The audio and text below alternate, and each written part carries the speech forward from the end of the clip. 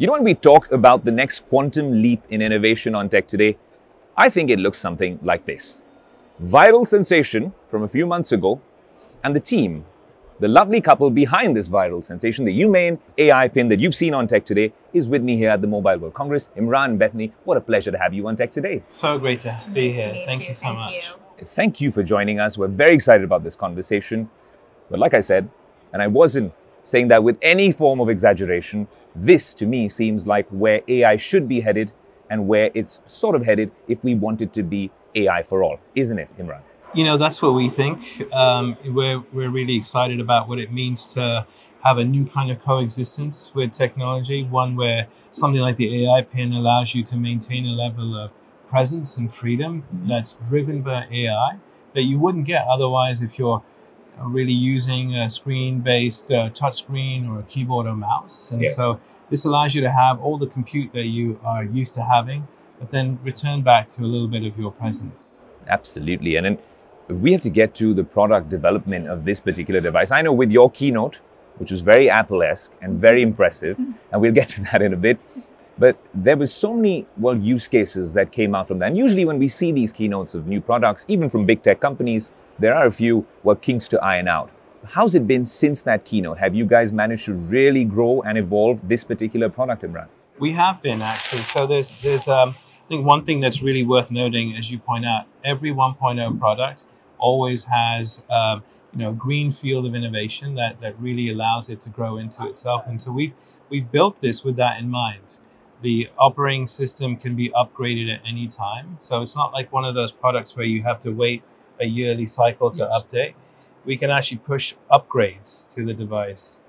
And whenever something new is ready, a new feature comes on, we can just push it to the devices immediately. And it feels pretty great to have that in mind. But we're thinking a lot. You wake up and you're pinned to something new, which I think is what we expect now from software and hardware. We also know that people want to keep it for a longer time. So we needed to build an OS that would allow us to just constantly be making it better. That's very interesting, constantly be making it better. But you're doing this as a team, and I find that fascinating. As a couple who's actually the powering force behind Humane AI, how does that dynamic work? I'm gonna direct this question to her because you guys come with your particular skill sets, and then this is the brainchild of just that. Yeah, and obviously it's Imran's vision, and we know nothing but working together. That's how we met, and so for us, that's our happy place. And I think one of the things that's really different about him and I is that we have a lot of respect for one another in terms of our skill sets and strengths. And we give each other the space to really own what we're great at. But we also communicate all the time. And I think that's something that we get a lot of practice at and is really pretty critical.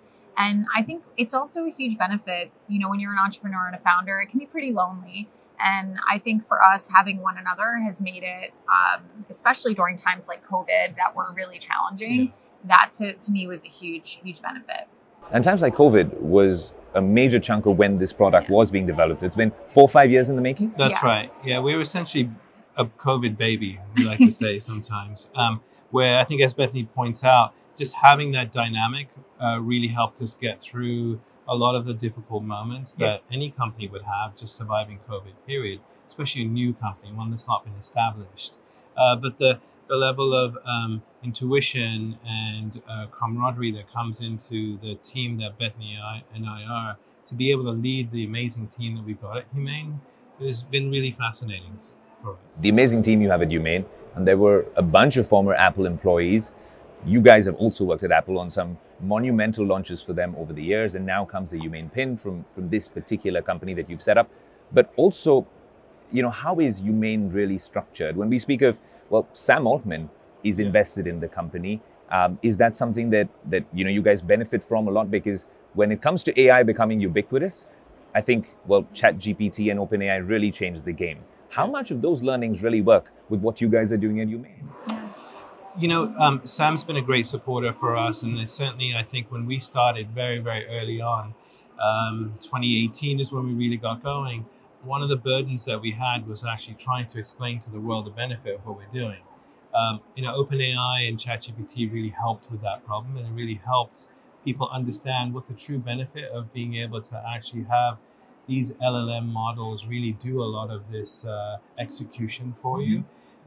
And so that's been really great for us to actually ride the same sort of wave together in that regard. And so we obviously have been working on not only software, but also hardware that allows you to take AI with you everywhere, as we like to say. And so it's been great in terms of the camaraderie and the level of support. But we're not restricted to what OpenAI is doing with ChatGPT. We can benefit from the learnings at Gemini, what's happening with other LLMs as well with the Humane Pin. That's right. One of the things that we knew really from the beginning was that there was a huge benefit to us building this vision as a standalone company and an independent company, in the sense that we wanted to be able to leverage the best technologies out there. We knew that there were going to be many, many LLMs, and in some cases, in certain regions, you would be required to use certain LLMs or maybe prevented from using others. And so the power for us was going to be in building an OS and an operating system that allowed you to be flexible. And in some cases, you as a customer might want to choose, or for a particular query or question, we might want to route you to one that's better for one versus the other. So our OS, which is called Cosmos, is really about building a layer that Humane has developed that helps route to either the best LLM or the best service, and also do our own processing on it to, I think, end up giving the customer what they really want, and really be able to be truly global. And for us, that's one of the big reasons we're here at Mobile World Congress is to talk about that aspect of being able to build something that's really global. And being truly global would also mean that we cannot overlook India, which must potentially be a huge market for what you guys are doing with the Humane Pin. Yeah, absolutely. In some ways, you can't ignore your biology, right? and for me, India is a very special place, not only because of that, but there's just an amazing amount of energy and an amazing amount of passion when it comes to technology. Great things are going on there, and we want to figure out how we can actually harness and create a lot of opportunities in India for what we're doing. And, we hear a lot from people outside of the US. We're US based only right now, but the number one inbound that we get is from India. So it's an amazingly important market for us. Imran, I do want to pick your brains, Bethany, as well on one piece, which is we talk so much about AI and sometimes get carried away in terms of talking about innovation, product launches and stuff like that in the tech world. We're guilty of that as well in coverage. But it is imperative to talk about responsible AI to ensure that there are some safeguards in place. Absolutely. Now, we can't always rely on different policymakers to come up with them. Do you think it's incumbent on big tech companies and startups and younger companies such as yours to really put those safeguards in place and probably, set that yardstick and that parameter for the others to follow? Absolutely. You've seen what's happened with large companies that have forsaken people's trust, and there's been many incidents where things have happened. We have the benefit of being able to start anew with those learnings, and so we put a lot of those things into place. Responsible AI is one thing, but also just being able to have the right kinds of safeguards in place for your data, your privacy, your security. We've done things, as you probably have seen, we've built in certain types of safeguards to make the device not only secure, but also quite transparent. Our view on data is also something that's really important. We believe that customers should own their own data and not really have anyone else being able to peruse and exploit that data as well. So you have the ability to view and also delete and manage all your data as well. I think when it comes to being able to integrate the right kinds of AIs for what they're able to do and how you can bring them in and just how far they can go, those types of things, along with privacy and along with data attitudes, if you will, have to be the roles of the companies that people are engaging with. And I believe that you should be choosing your companies based on their perspective.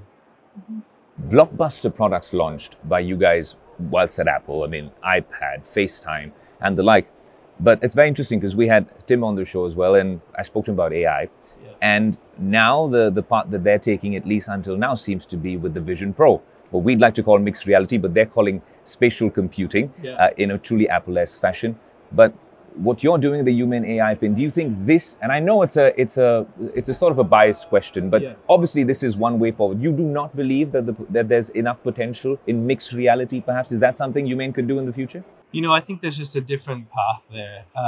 we look at what we're doing as ambient computing, and I think spatial or immersive computing has a very, very amazingly potent use case. But what we're really focused on is broad consumer, things that can coexist with you and actually put you back into the world we live in versus take you out.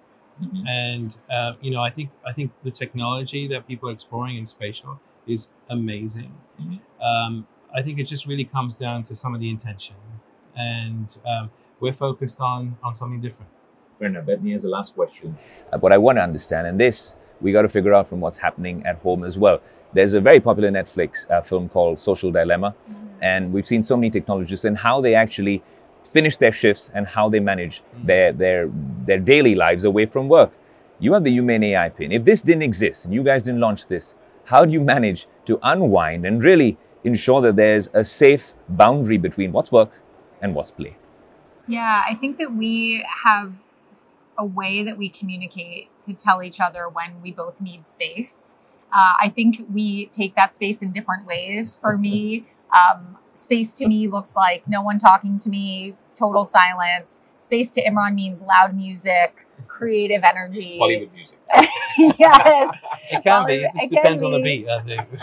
And so I think and meditation. Yeah, meditation, right? And I think for us, it's about just constantly checking in. Yeah. We also really like to spend downtime when we're not working on Humane, doing creative things, whether it's projects in our house, or we had a development project that we worked on with a space that we own. Things that get us to use our hands and be creative together, which is something we really love and we're really passionate about, but maybe not focusing on the problems that we're solving at work.